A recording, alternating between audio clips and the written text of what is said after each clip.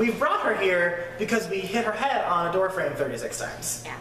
The only way they got me to do that was promising me this interview, so.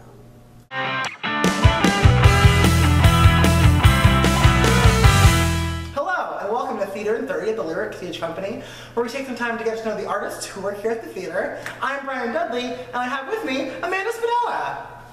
Hi, I'm Amanda Spinella.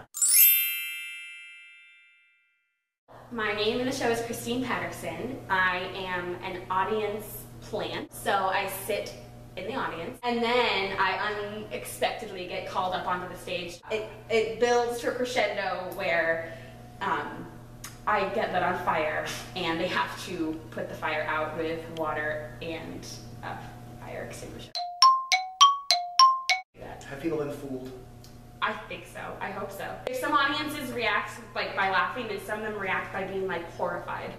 But it's really fun to watch that interaction between the audience and the actors.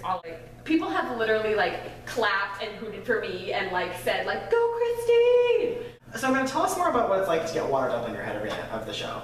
Well, you know, it's genuine shock every time. The water temperature varies. Okay. The amount varies. Okay.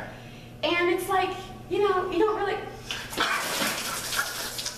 Now he knows. This has been Theater in 30 at the Lyric Stage Company in Boston.